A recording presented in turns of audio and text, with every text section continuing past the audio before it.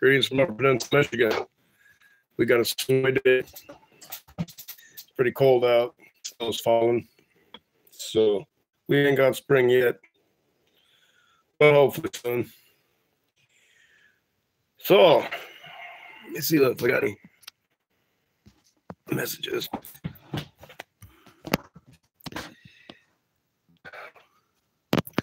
I still not figured out how to choose their antennas, German grower.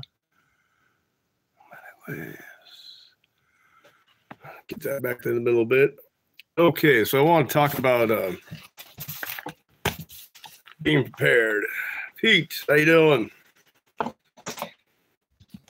wanted to give some tips on being prepared and, things I've learned over the years. And I want to start off with how I found a way to keep bugs out of your rice and wheat and beans, etc. When you put a 5-gallon bucket of rice or oatmeal or flour away, there's a tendency for bugs to get into it after a while. And the cure to that is either you get dry ice and put a small piece of dry ice in the bucket and close the lid. That takes all the oxygen out of it. And a lot of times, I've done this in Belize when I was in Central America with gallon jars, glass gallon jars. Start a piece of paper on fire, start burning, and drop it in, close the lid, and that fire takes the oxygen out of the air. And the bugs, they can't hatch or live in an environment with no oxygen. So the beetles and the worms and everything die. Just keep that in mind. If you don't have dry ice will do the same thing. You can use a piece of dry ice. Close the lid quickly. As long as there's no air coming in, it will keep the bugs from hatching out. One time I got on a trip to Bolivia. My rice, my beans, my flour, and I think even the popcorn. When I got back, it was full of bugs. I was gone for like 8 weeks. So Belize, the rate of spoilage by bugs was high compared to America. So anybody got any questions? I'll try to answer what I can. We'll talk about, let's see. Trying to see.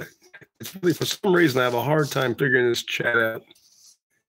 How I know, or how to know. Do you know if you can make a glowstone glow more? Ben Barron, pitch black outside. Glowstone. I'm not sure. I've been trying to figure out, and I'm curious about this. When electromagnetic radiation hits a fluorescent bulb, it will glow. And what is the contents of a fluorescent bulb? Is it phosphorus? If anybody knows, tell me in the chat. Well, the way things are going in this world, I feel like we're in for troubled times. If you look back through history, the world goes in cycles. Why at times get easy and people get rich and they get lazy. And then things get hard. And then it gets rough and it goes in a cycle. And all through history, we've had these cycles. And I think coming into another one, at this point, people have gotten quite rich. Life is easy, and they're gotten lazy. Too dependent on others to survive. I was reading an old history book years ago that before the Middle Ages, we're going back to tribal days in Europe, the Celts and the Germans. Tribes used to work together, a tribal area, and each person had their own house. And what they would do is they'd make a stash of food away from the house. They would hide it, like a hole or a cave or a hidden spot where they would hide their food.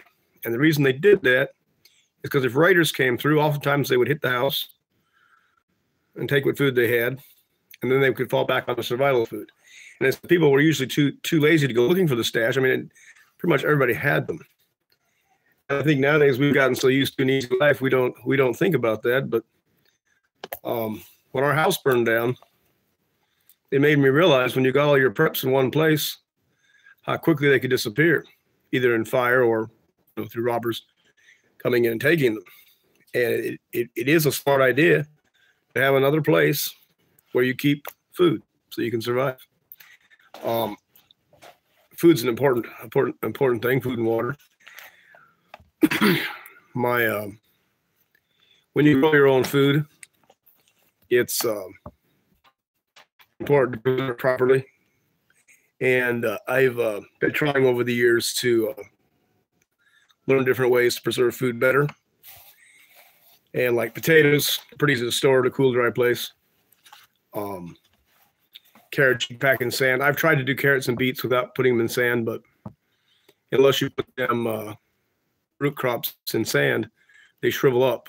So I did notice beets, if they're kept wet, will last a lot longer.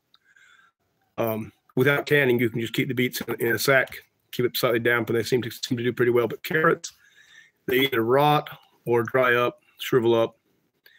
And I think the best option is to pack them in sand, damp sand in a cool place.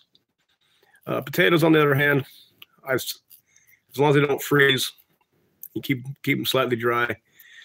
Go maybe once or twice in the winter, check them, take out the rotten ones, pick off the sprouts that are coming on, and keep them in the dark. That's important. If they get light, they'll turn green and they'll start to grow. And that's I don't like the taste of green potatoes. They ain't good.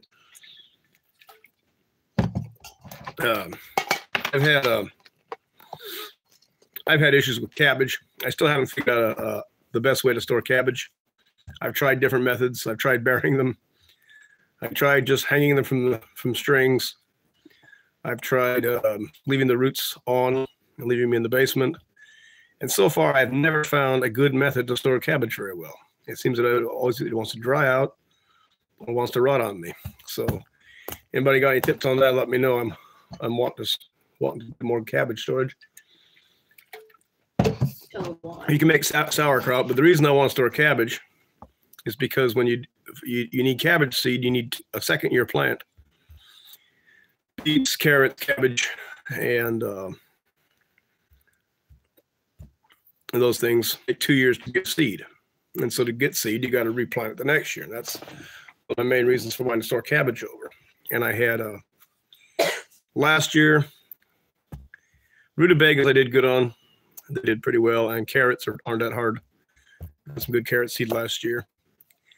When you do carrot seed, keep in mind that you want to keep the wild carrots, the Queen Anne's lace, cut down around because it will cross with your tame carrots and make your carrots sour. Well, head gooks are cabbage fermenting it. Yeah, that's been my problem too, Pete. And I wanted to save it so I could grow it for seed. And that was the main reason.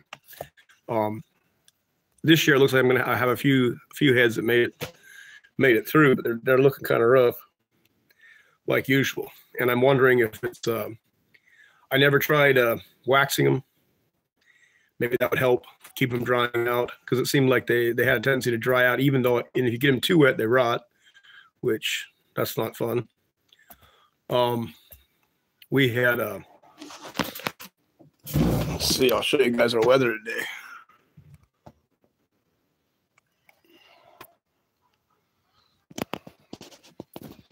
Yeah, we got snow. No sap flow today, I don't think, or not much of it. Yesterday we had a pretty good run of sap, and then today it got too cold.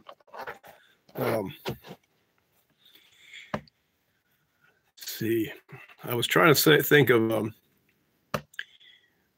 I think one of the smartest ways to live is to grow your own food. That way, you know what's in it. It's been growing good. Snowing cold here too. Very windy. We don't have much wind here, Pete. We got some snow. It's very, very quiet out. I was going to say I think growing your own food is one of the best things because you know what's in it and it's organic. I mean, you go to the store, you don't know what you don't know what's in that food. It could be sprays, chemicals, additives, preservatives, and it's surprising the amount of chemicals they use on produce. When I was in Belize, the guys who grow produce, they'd spray every week. And that way, there's no bugs on the food. I mean, the food looks good, but the bugs are dead, and there's most likely residue from the spray in the food. We had the problem is when you go to market with vegetables that have holes, people say, "Oh, they don't want it." People don't realize that oftentimes when a vegetable looks good, it ain't good for you. But so I want to talk about being prepared. And I think one of the big issues most people will have is food. We need to make sure we have a food supply and grow our own food. I think it's good to try to live in a way that you're always rotating your food, keeping it rotated. Rice is a pretty cheap thing you can buy. I've raised rice before, but never here in Michigan. And here in Michigan, we have an issue whenever we raise grain, birds want to eat it. I'll tell you, I've always thought, back in the old days, we don't realize how much, if you depend on your own grown food, it's a battle against the birds and the bugs and the weather sometimes. But thank God for good crops we do get. I really kind of wonder sometimes if some of the plants we plant now aren't as strong as they used to be, because it seems like the bugs certain years, the bugs just really go on the plants.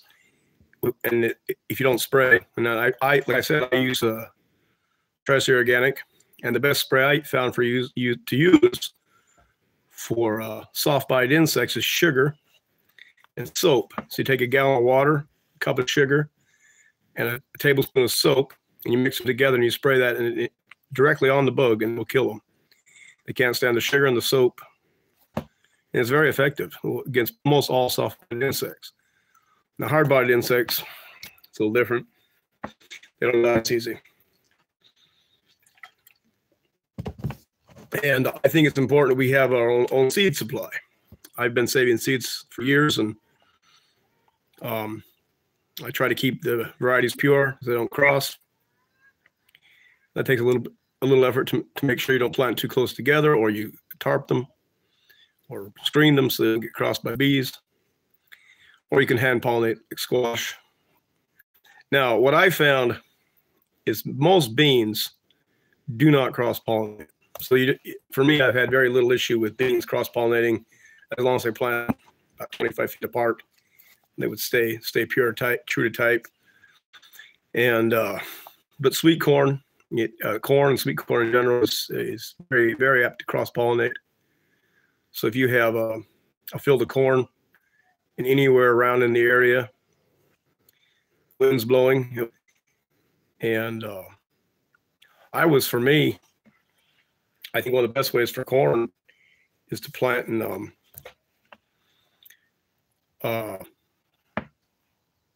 patches. When you plant your corn, don't plant in rows, because what happens when the wind blows, it blows the pollen away, and if you plant in a patch, it pollinates better. So plant in blocks, like in a 10-foot block, rather than a 2 or 3 foot row. What happens, like I said, the wind, the pollen will oftentimes blow away. You get less pollination. So if you plant that corn into a block, it's a better all-around pollination. It's wind pollinated. Or you can take a paper bag and put it over the tassel and shake the pollen into it, and then put it on the silks yourself. It's more time-consuming method, but it works. Over the years, growing different kinds of corn, and there was a corn, and this still always confused me, because normally when you take corn, and if you put them in close proximity to each other, they'll cross. And there was this corn that the Amish had, a red-eared corn, and they would plant it in with the yellow-filled corn every year. And it didn't matter how many years in a row you kept doing it, it never seemed to lose its red color. And I was really amazed by that, because normally, I think if you put it with yellow, it would cross. So I tried some of this red corn, and I replanted it to see what happened. And it come out red. And maybe I'd say 10% had a slight bit of yellow in it. The rest is purely red. And I still have never figured out why did that particular corn not cross. Either it was flowering at a different time, or there was something about it that was had the ability to stay red, even being planted in a yellow cornfield. Yeah, I used to, it was husking time. The kids like to find those the red ears. And I guess back in the day, that was a fun thing in the husking bees they used to have.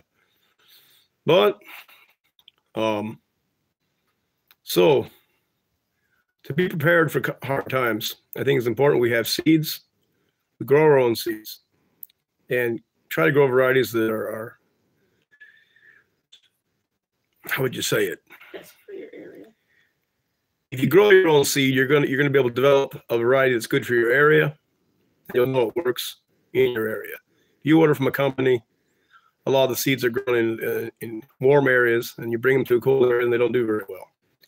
The same with the soil. I think the seeds they adapt to the soil they're planted in. Well, any questions you guys have got?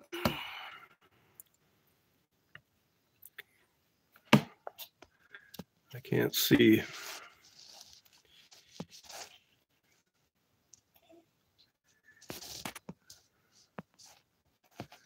I wish somehow I could pull these chat messages up so I could read them. I've never figured that out yet. Every time I go to read them, they disappear. But one of these days, hope they'll figure it out. Aside from food, what else do you think we should step up for sort of hard times? Okay, so I think in my mind, a really important item is salt.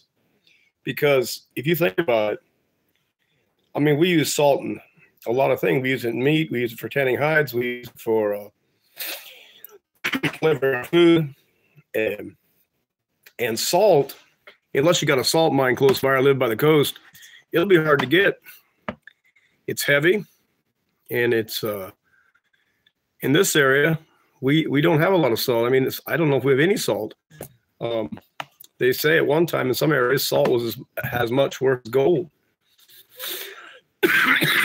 And it's just salt is something I think you should all store. For one, you'll need it. You can use it for barter item. And I think what I try to do is, a lot of people say sugar, but I have such a dislike for sugar because I find it to be unhealthy. I mean, a lot of the health problems today in this world are tied back to too much sugar in the diet, and it's not healthy. It's not good for you. I mean, I'm not saying I don't eat sugar, but I can definitely tell you that growing up, we didn't eat sugar. And I'm glad my mother was particular about that, because I think it helped us a lot. I didn't even have a cavity till I was 21. I feel like sugar is, in many ways, it's an unnecessary item. I'd say a lot of people say, "Oh, store sugar." Well, you want to be healthy, and to be healthy, hi, Manic Gummies. How you doing? You want to be healthy, and I think in hard times especially, it's important we stay healthy. So I would say, don't eat a lot of sugar, and get used to it now. You know, don't drink Coke, don't drink Pepsi. Stay away from processed foods. You'll be healthier for it, and I think will pay off in the long run. Our bodies, we need all kinds of minerals and vitamins, but there's one thing we don't need, and that's sugar. Our body can produce sugar, it needs some starch. We don't have to actually eat it to survive. So I'd say, yeah, store salt, but for health reasons, stay away from the sugar, unless you want to give it to your neighbors. I feel bad for them. Now maple syrup and honey, I think, is a whole different subject, or maybe natural sugar. But you get into like corn syrup, high fructose corn syrup is extremely dangerous, and I would advise just staying away from it. I am no sugar. I'm diabetic. Yeah, a lot of people I knew had sugar that was bothering them. Couldn't eat it. And overall, I think being healthy is important, because if you aren't healthy, you can't work. You can't do what you need to do, and you get sick out more likely. Well, the whole family caught some kind of cough. I'm not sure what we'd call it. Hope we get over it soon. Everybody's coughing. Well, right now everybody's in bed asleep, so nap time. Yep, we got maple syrup going here too. We got some cooking right now from yesterday. I don't think it's running today, but it should. Hopefully, we'll have some warm weather. This spring's been kind of strange. We get nice sunny days. But it's too cold. The sap don't run. And then days that the sap does actually run, it's not that sunny. So, or when it's warmer, it's not sunny. So we're getting a lot of. It's the first of February. I've been blowing sap. So you guys had a pretty good run then for a week. Yeah, we had a really good run yesterday, I thought, but about our first we had a really good run yesterday. Well, we've been getting some every day, but not like I was hoping for.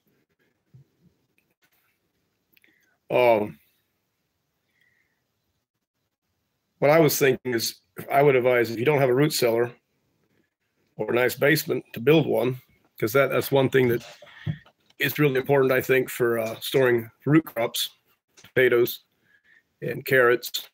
You can keep your some kind of lots of squash down there too, on shelves. Your canned goods. 3 to 6 inches coming tonight. Whoa. I'm not sure how much snow we're going to get. In the old days, when someone would buy a place, a farm, or they'd move to the country, one of the first things they used to do was build a root cellar. And nowadays, you go to a lot of the old farmsteads, you'll still find them root cellars they built. And I have always said a root cellar is a very important part of life, because it's a place to store your food. It keeps it cool, keeps the pests out, and also they use them as storm shelters. So like in Missouri, when the tornadoes would go through, the people would go to root cellar. I had an old neighbor tell me a story when he was a boy that the tornado had gone through and they had gone to the cellar to get away, and they watched their house go up into the air. Tornado took it up and one piece, and it was way up there. It started to break to pieces, and they sat in the root cellar and watched it. And he said, "Boy, that was something to see. The whole house gone." And then the neighbor next to us, their house had also blown down in a storm, and they got in their cellar. So cellar can be good for more than one thing. Your life might depend on it if you're in the Midwest. I mean, here, I don't think we have very many tornadoes, but when you're in tornado country, then it's a good thing to have, or a good basement. I mean, the thing is with a basement, if your roof blows off, you're still gonna get a lot of water. Where with a cellar, your roof's already, don't have your roof's already covered over with dirt. So you're better off in that sense. I need to build another one. I mean, we have a nice basement, but it's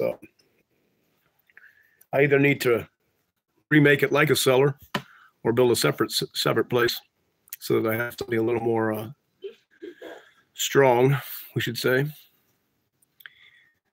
Yeah, so first, so I had seeds, keep your seeds. Another thing I think this would be good to do is store the herbs you need. Keep dried herb on hand. Peppermint, comfrey is good for bones, sore muscles, broken bones. Keep chickweed on hand for skin problems. If you keep chickweed leaves, or you could use plantain for skin issues. have you build a root cell into a heel? I never have. I've seen a few built into a heel before. Most of the ones in the Midwest when I was growing up that I always saw, they were just built into the ground. They would take a section of the area and dig a hole, build the cellar. Yes, Medina Farm. Question about horses. Dig a hole and then just cover it with the dirt. They dug the hole. So it would stick up a little bit out of the ground, slight mound. And it wasn't very practical, I guess. Once people in the house didn't necessarily build their farms on hills.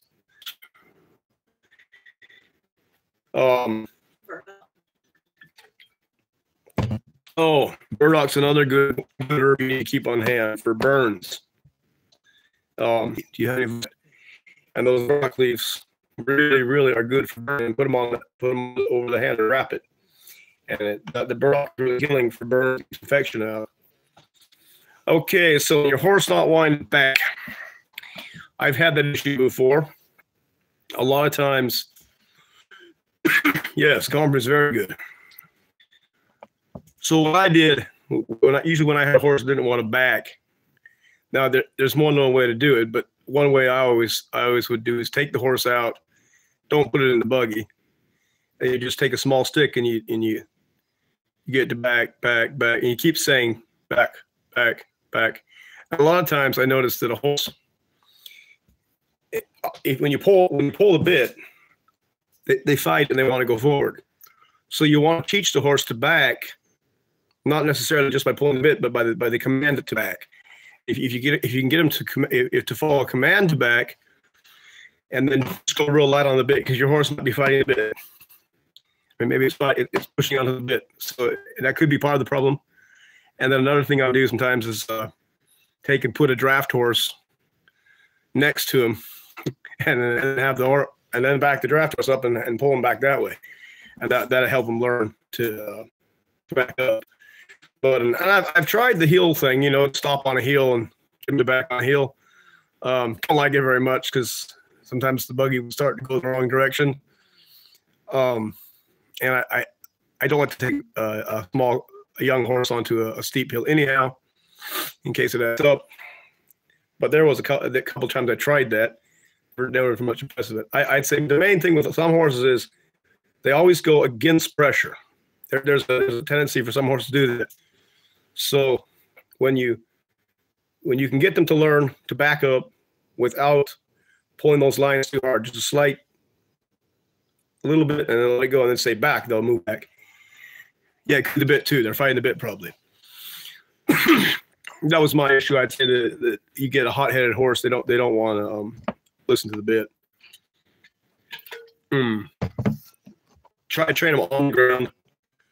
You follow the command to back. That's what I always did. And then once I had that, you put them in the buggy and you say back, and they would back up. So, now I've had horses that wouldn't back up. I had one horse in particular, and it was my first horse I ever had, was in gelding. I never did get him to back very well. I could back him a few steps and he would stop. And I had never been able to get that horse to back properly. And that was back, 25 years ago. And he always, I'd have to take him to the buggy and get him under the shaft. He didn't like to swing under the shafts like he was supposed to. So I would have him stand there. I'd pull the buggy up to him because I couldn't swing or back him in. He was so stubborn. But over the years, I figured out ways to get around that. Started training horses, and then in horse training, you'll see the different attitudes horses have. Some horses seem to respond to pressure, and some fight against pressure. If you got a horse fighting pressure, then you'll want to teach them. Like, for example, when you're training balkers, a lot of times people don't realize that they'll take a whip and they'll try to whip it and the horse will back up. Well, don't whip the horse. What I used to do is I would get off and I'd go to the head of the horse, and there's three things I did that seemed to work. One, take a syringe and spray water in the ear. Well, that would irritate them and they take off. So you could just make sure you're ready to jump on the buggy. You grab them lines or you hold them lines, and when the horse take off, you just jump on the buggy. And then another thing I did was take gravel, and I did it a couple times with oil, and sometimes just put the gravel in the horse's mouth, and they kind of got him a little irritated, didn't like it, and then they took off. And another way was the most extreme method, which also worked for the worst of balkers. I used to train balkers for Amish guys because I had a name for training balkers. And people were like, oh, okay, yeah, he can train balkers. So they bring me their balking horses. Another method was you take the ear and you take one of the small vice grips and just set it so that it was tight but not too tight, that it would stay on the ear, but it wouldn't actually cut the ear. You'd snap it on the ear, and then the horse would take off. So normally anything on the head, and they push against it, but if you try it on the back end, they just back up into you. So it was an interesting thing I found with horses, that they would respond to the head and they would go forward. Otherwise, it was back. And then another thing I used to do is I had a long whip, and if I would just hit the tops of their ears, just the top of the ears with the whip, and then it would take off. But yeah, with balkers, you definitely want to focus on their head because they're wired backwards. So the normal horse, you tap it on the back, it goes forward. Well, balker, you tap on the back and it goes backwards. So I don't like a balker, although I've trained a lot of them over the years, just for the fact that people have a hard time dealing with them, so I end up with a lot of them. But yeah, it was I was going to say I've had with seeds a way I learned to keep my seeds in jars. And when our house fire happened, it taught me again a lesson, because I had some of the seeds in plastic bags and some of the seeds in jars. The seeds in plastic bags, regardless of whether they got burned or not, got water. So plastic bags didn't work. But the jars, I still had seeds in jars that made it through. I don't know how badly burned. Good afternoon, Dave and everybody. Hi, Jerome. Yeah, we had so I say store your seeds in jars. Keep them in a jar. They always say you shouldn't keep beans in an airtight container, but I store my beans in jars and seem to always have been able to grow them afterwards. Seeds I had the hardest time with were onion seeds. Onion seeds and chives. The life of the seed isn't very long, so you want to keep replanting them so you have fresh seed. Some seeds like tomatoes, they'll last a long time. Yeah, that's a very destructive thing.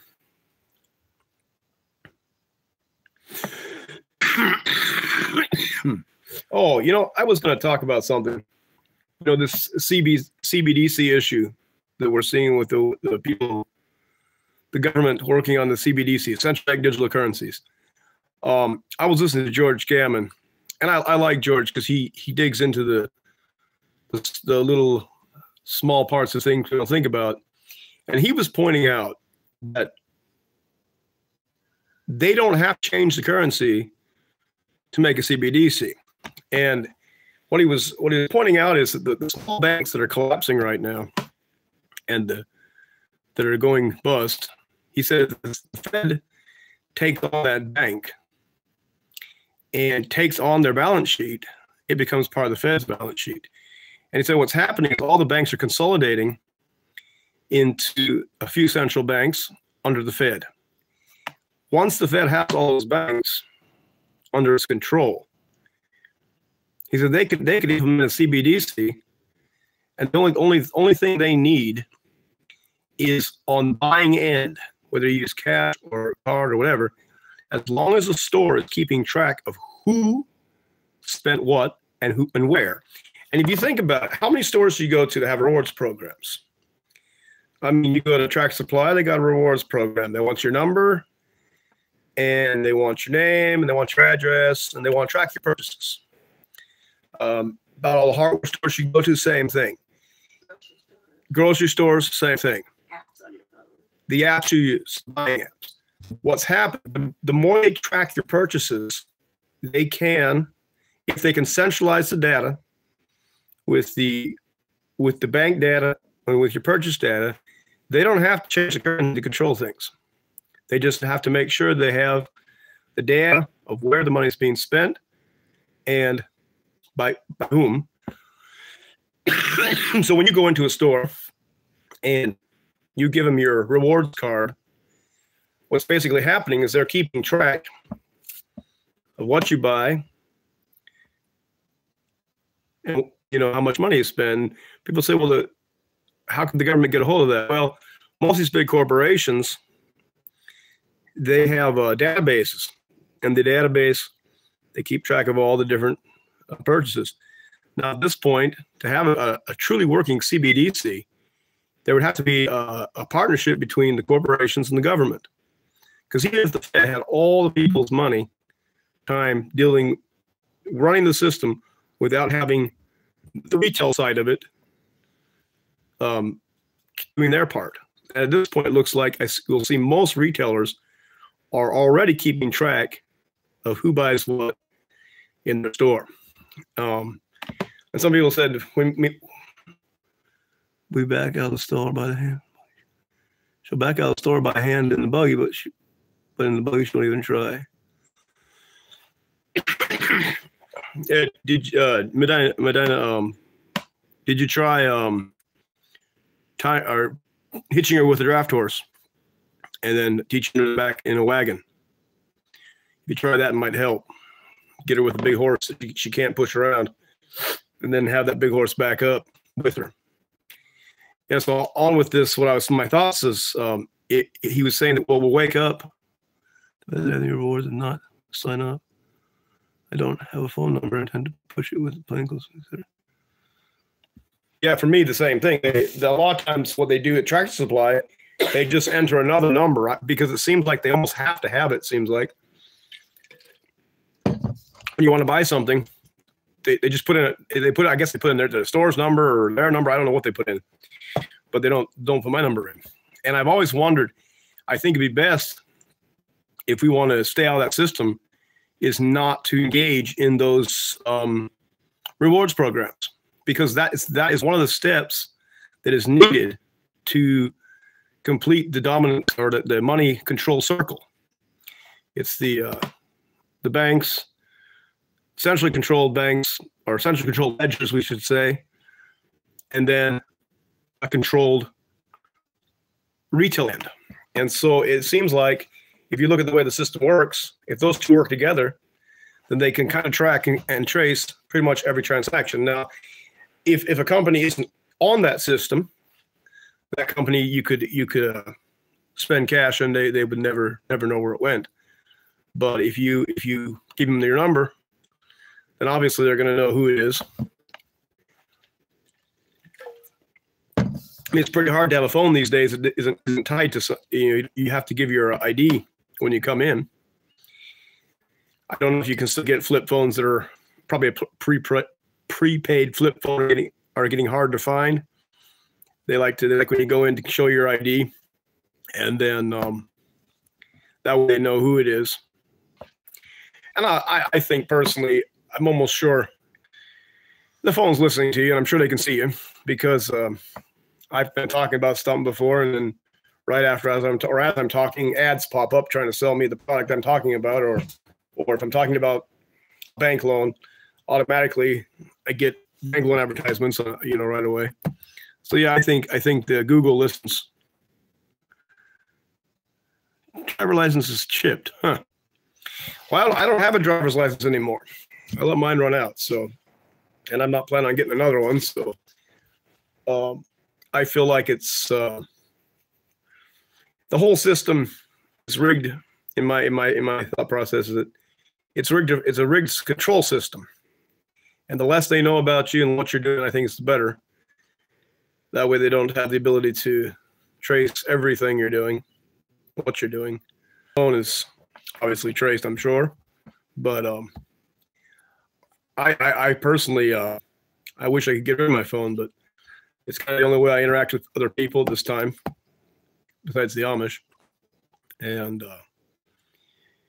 no, in the future, I hope to have more people I can deal with around us that are living in a way that's sustainable life, so to say. I'm trying to think on being prepared. I think one thing a lot of people should keep in mind is that, like, know what to, but we'll have to figure out when we make a home-based income. Yeah, I mean, personally, I think if you live in a way where you produce all your own food and most of your own items, it is not expensive to live. I mean, if you can produce your food, that's a big step in becoming independent and food with your food production. If you can grow your own seeds, raise your own animals, have your own milk and your own eggs, I mean, you can live pretty well without a whole lot of expenses.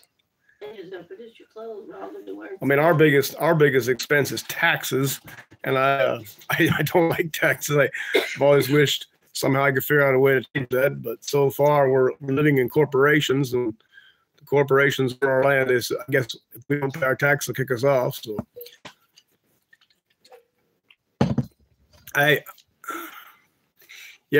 property taxes. That's my biggest problem, because I have to really struggle to get them paid sometimes, because I don't make enough cash to cover them very easily. And this summer, or this coming year, one of my main goals is I want to try to work on growing my own feed, my own animal feed for the animals, the chickens and the cow and the pigs, so I don't have to buy grain. Because my biggest thing that I spend money on is grain, feed for the animals. Because for us, personally, we don't use that much. We don't buy that much from the store for us, so it's our bill's low. But then you get the chicken feed, and some grain for the cow, and we buy cat food and dog food too, which we got too many cats. But it's nice to have cats for the most part. They keep all the mice and rats gone.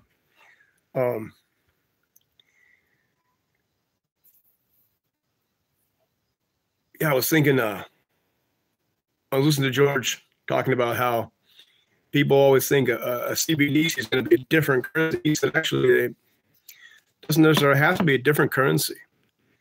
He said they could use the dollar, but just they could make that everybody's accounts are tied to the Fed. And that way there would be a central control on the banking system. So it's kind of a tricky thought to think about, that we're all looking for a different currency when in reality it could still be the US dollar that they use, but just centralize it instead of local banks. I mean, if the banks all go broke and bail them out or take them in, that would take care of it, wouldn't it?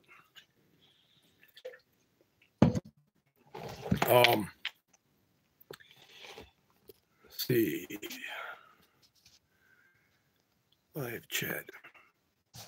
So, Miss, how do you make the chat? Do you know? You hit the live chat button. Whenever I do, nothing happens. All I get is just okay. Now popped up. So back out of the stall by hand, but not in the buggy. She won't even try. Huh. That's the last.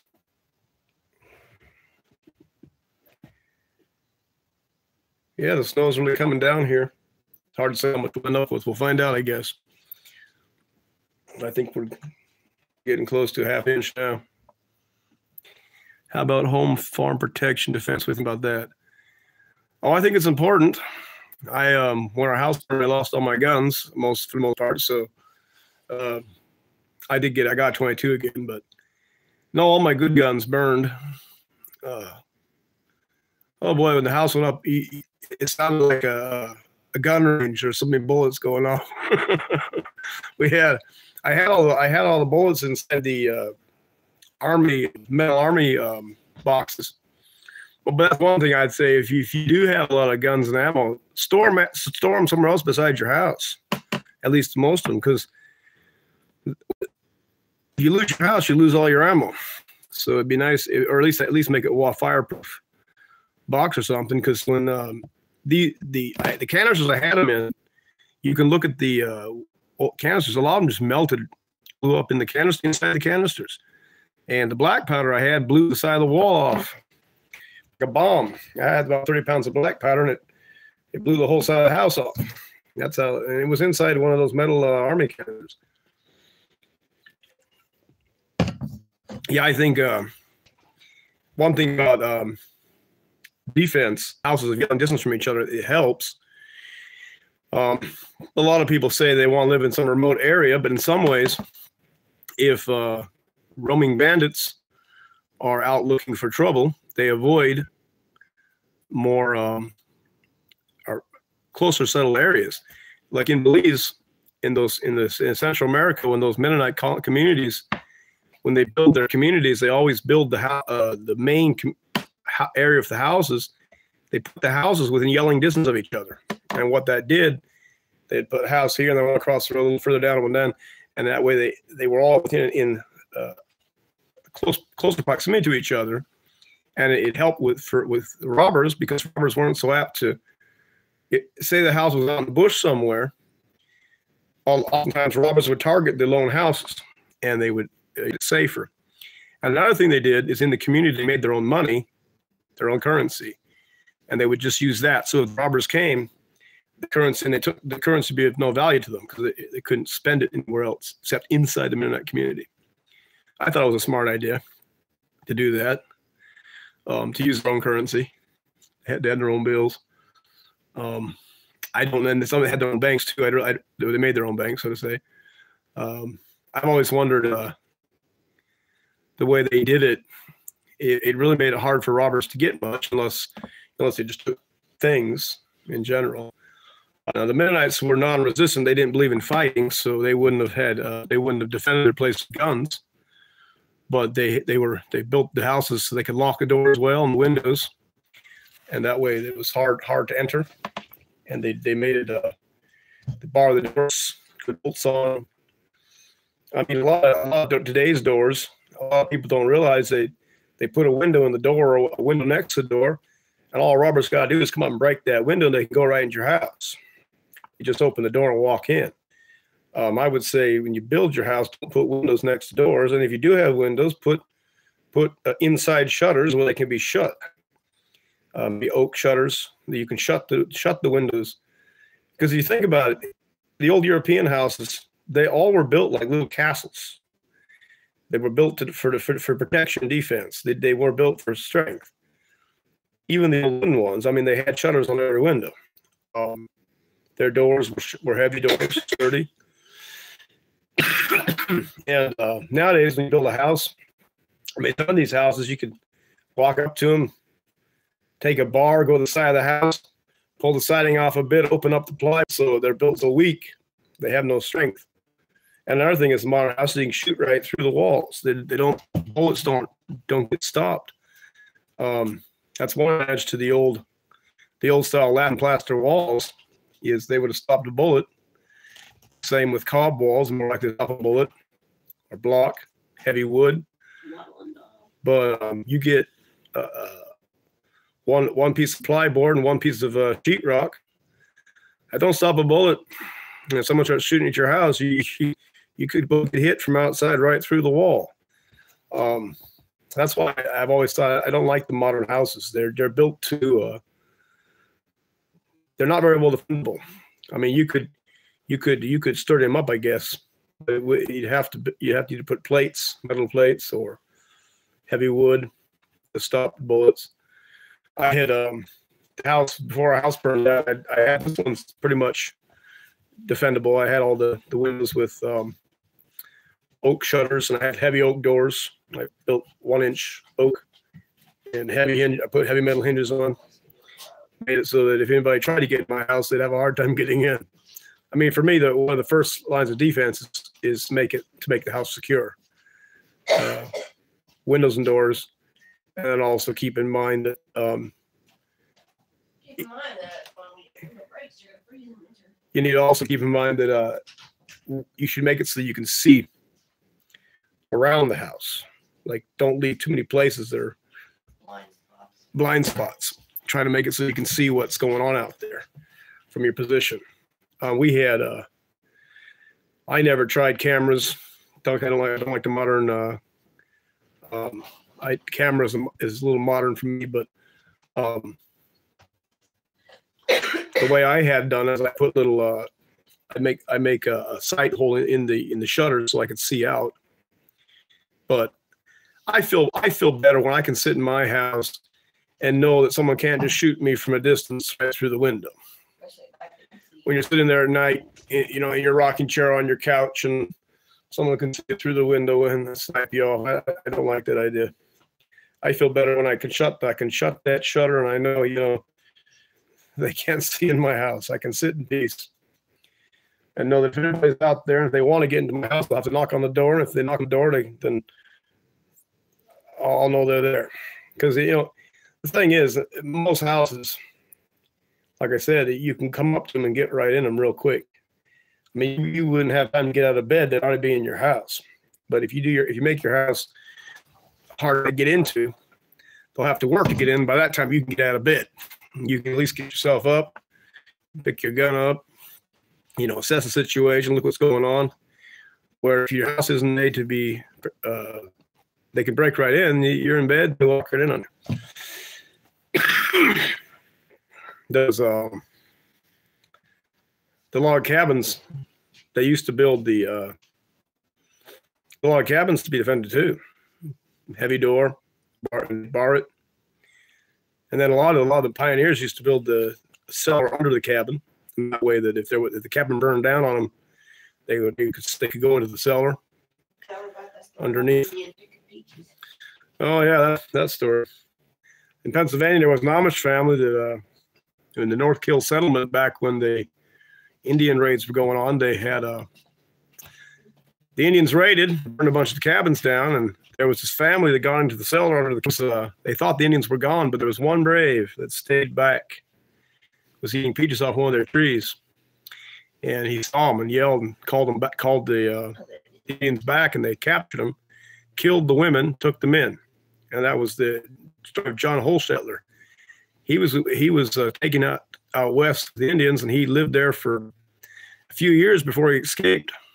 And they said when he came back from the Indians, they barely knew he was an Indian. He looked so rough.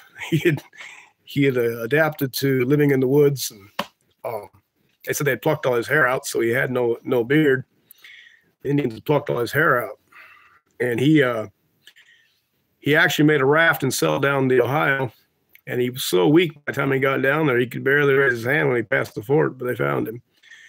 I was calling him Indian John Holstetler. That was the story of the first Amish families in the North Kill settlement. And I think both boys made it back. I'm not sure what happened to the father, but the boys both made it back to society later after they'd been captured. And the reason they said the Indians killed the women is because the day before, some of the Indians had stopped in to want some food, and she'd refused to give them some food, and that made them mad at her. So they decided because she hadn't fed them that they were going to, get rid of her. I guess that's one reason I think the Bible says we should feed. If we feed our enemies, we probably sometimes it pays off in the end to feed your enemies. If you can't beat them, you just feed them. That way they'll build up trust so you can poison them later. Oh, come on now. Don't do that. No, if you feed your enemies, you probably might be better off than try to not feed them. Yeah, it was today we have life a lot easier than it used to be. I think we forget how trying times could get, how quick they could get really too. I mean, right now, it wouldn't take much to put this country right back into, it'd be worse than the Middle Ages, probably. Nobody knows how to do anything. Nobody has the strength to tell. Yeah, a lot of people would be looking for food. A lot of people be looking for stuff. And yeah, I think it's going to be one of the best things to do. If you're in the city, get out of the city. Try to stay in more rural areas. That way, it's maybe not as much, not as high a chance you're going to be overrun by people who keep knocking at your door. I mean, you want to help people the best you can, but the thing is, there's to an extent you can't feed everybody, and there has to be maybe you can try to have a little bit of something for them, but you cannot feed everybody. It just is not possible unless you're really rich and have a lot of money, which I know I don't have. So our main responsibility is to feed our families, to help our neighbors, and I think if we do that, we'll be better prepared for hard times. But I'd say the best thing to do is keep in mind when Joseph was in Egypt, and the Pharaoh had the dream of the thin cows and the thin ears of corn, and then the dream was interpreted there'd be 7 years of famine. I always thought, food is a powerful item. They sold themselves into slavery. And the Egyptians first gave their money, then they gave their animals, then they gave their land, and then they gave themselves all for food. So having food is an important thing in life to stay alive. Without food and water, shelter is important too. But I think without shelter, without food is not the best situation. Got a nice house, but you're starving. Yeah, I would say for me, try to store rice, wheat, beans, oatmeal, items you can use in bulk that are going to last a while. Make sure to keep the bugs out of them. I never bought Mylar bags because I couldn't afford them. I just used the regular buckets and then like I said, I burn some paper and close the lid. I found that to be effective. If the people who were on when I first started, that's what I do. Or you can use dry ice, put a piece of dry ice in and close the lid. It keeps the oxygen out so the bugs don't grow or can't grow, can't hatch out. But anyone else, any questions?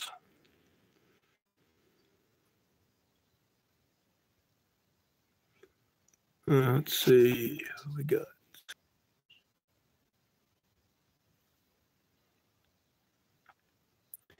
Well, I don't see any questions. Yeah, I made me some coffee. That can be a barter item too. What's that? That can be a barter item too. Coffee? Oh, yeah. You should buy the coffee because you can't grow coffee up in the north very well. I've heard people say they make coffee out of chicory roots. Never tried it, but I suppose it would probably work as a substitute. I think. Well, wait. I say I never tried it. I've had it before. I've never tried making it myself. Didn't have caffeine in it, so it wasn't quite the same as real coffee. Despite the fact it tasted like coffee a little bit, it didn't have the same effect as coffee. I don't personally know any northern crops that are like coffee beans. There might be something out there that I don't know about. They always say that instant coffee will last for almost ever. I mean, it doesn't go bad. You can store it forever. I've been trying that coffee, unfortunately. Oh, I've missed it. But I've done it before. I mean, I've gone these little periods where I've decided not to drink, and I can live. It's just I do like coffee. I probably drink. Well, how much do I drink every day? I usually make at least 2 pots. 2 pots a day, maybe 2 pans. So I do drink a good amount of coffee, but I could probably survive. I think herbal teas, some kinds of herbal teas are really good too. Peppermint is one thing that I think is nice to have. We got a variety of peppermint here. It's called Black Stem, and it has the highest amount of oil in the plant as any other peppermint I've ever seen. And the comparison or the difference between that peppermint and the normal peppermint, it's amazing. I mean, you can make tea out of the one peppermint, and it's it's okay. But you make a tea out of black stem peppermint, you can really tell the difference in the oil and the flavor. It's a lot stronger. Yeah, if anybody wants some of that, they got to come visit me some roots. Down they should buy peppermint oil too to stock. Oh yeah. See, like for me, I use peppermint oil on my cuts. Whenever I have cuts or scrapes, burns, it's light burns. I use on me and the children, and it works really good. And that's pretty much all I've ever used for years now. Is peppermint oil. Didn't put anything else on them. Occasionally, I use peroxide if it's really bad, but using peppermint oil is good enough to keep all infection out of a cut. So you just put it right on the cut. And it's one of the most, for me, it's been the most effective I just keep a small bottle, get a cut or a scrape, put the peppermint oil on it a couple times, and you're good to go. No infection. And it's a really effective thing for. This is the brand you like. It's pretty good. Yeah, I like this brand here. This is a 16-ounce bottle of it too. It's it's running around $50 on Amazon right now. That was a cheaper brand, but it seemed to be better than some of the other ones. It was stronger. It wasn't cut. You got to be careful when you buy oils. A lot of times it will say 100% pure, but they cut them with either mineral oil or vegetable or something. It's not pure. But when you buy Now brand, the Now brand oils, they're pure for the most part, as far as I know. See, the clove oil. This is what I use for toothache or tooth infections.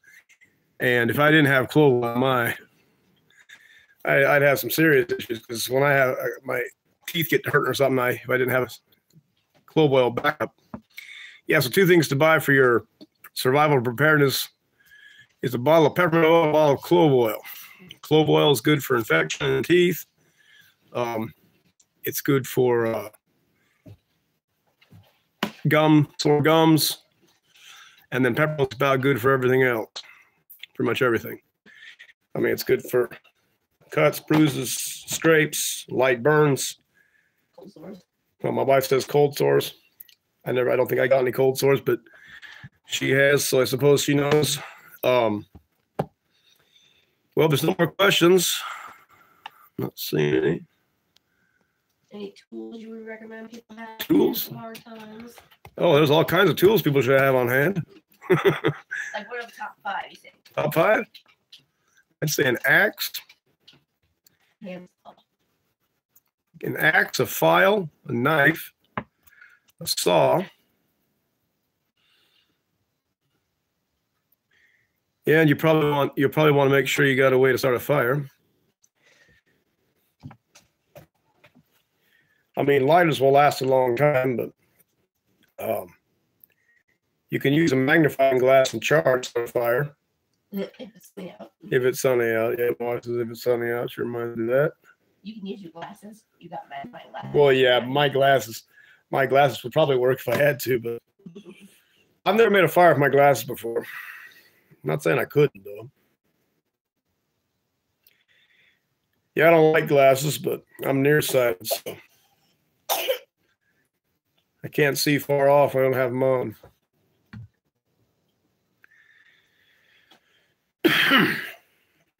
Pete said other items / ideas to prepare for hard times. Yeah.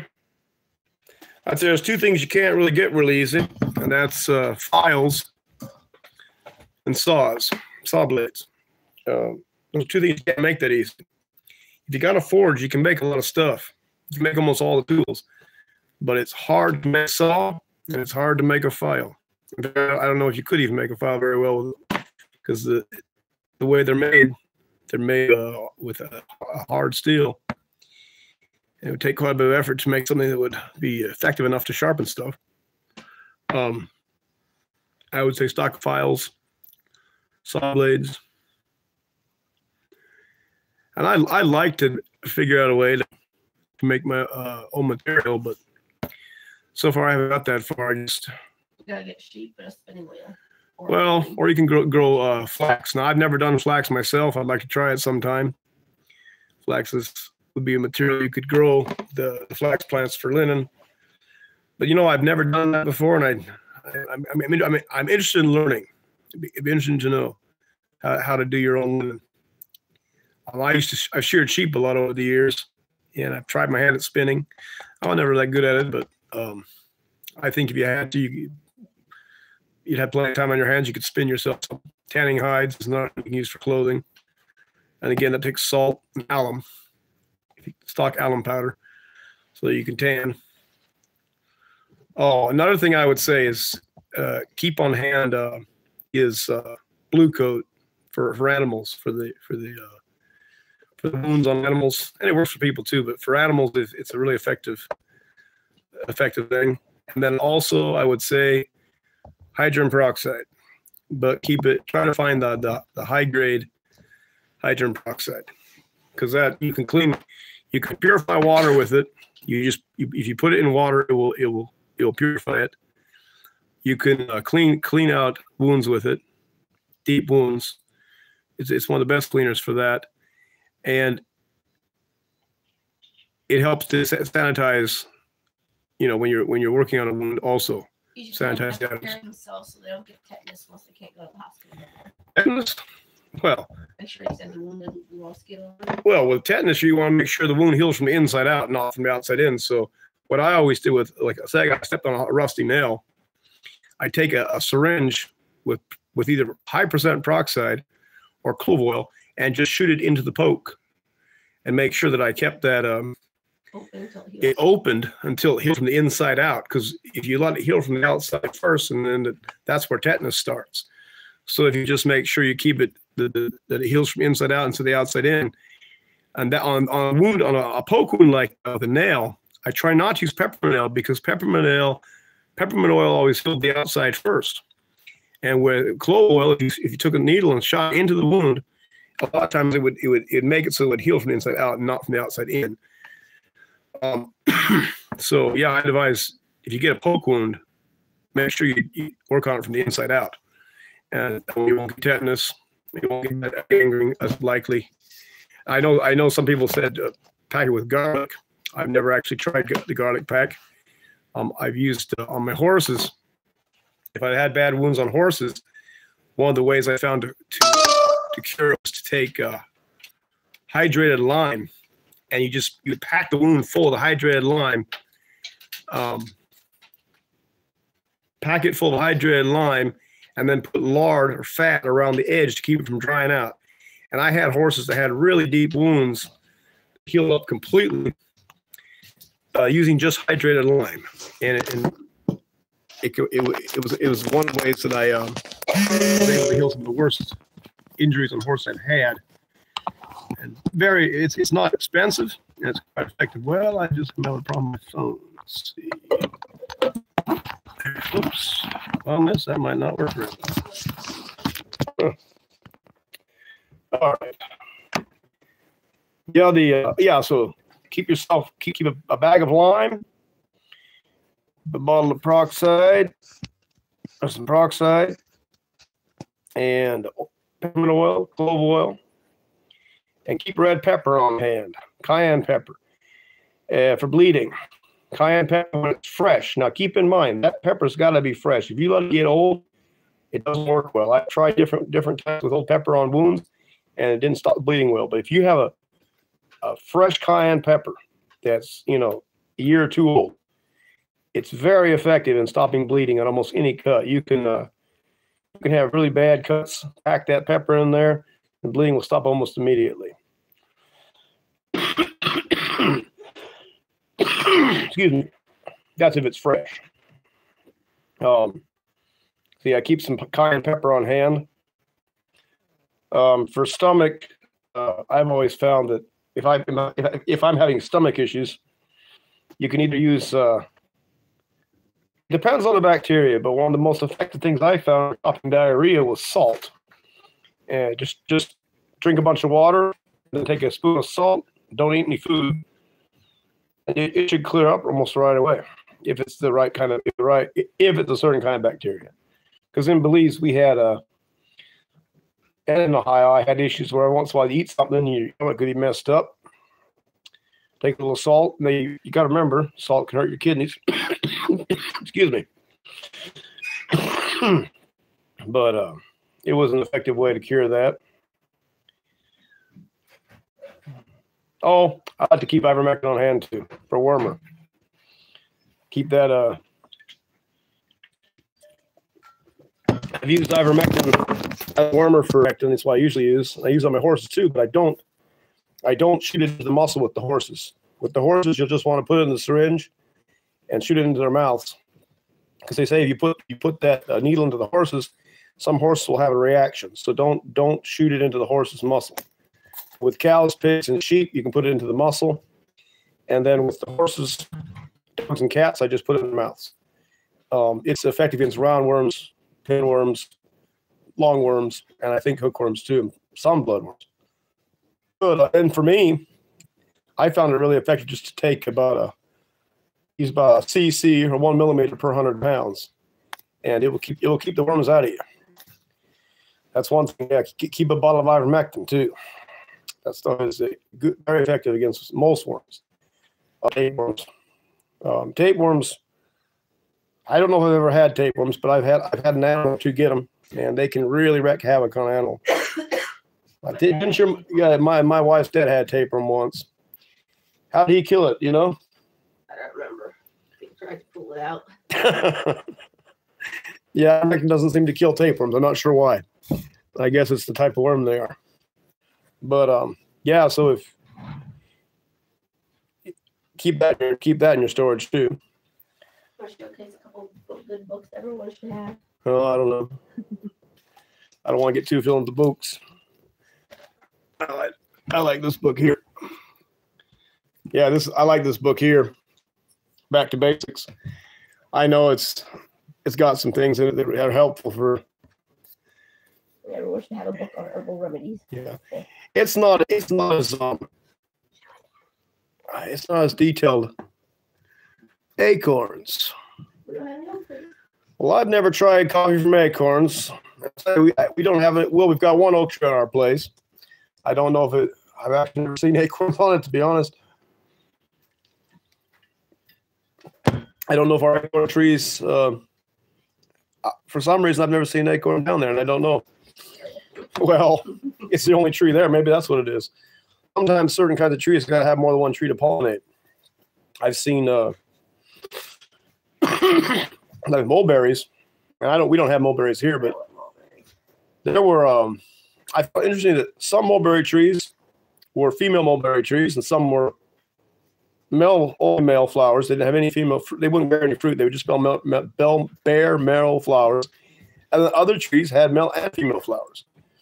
So that was interesting. The mulberry trees, for that matter.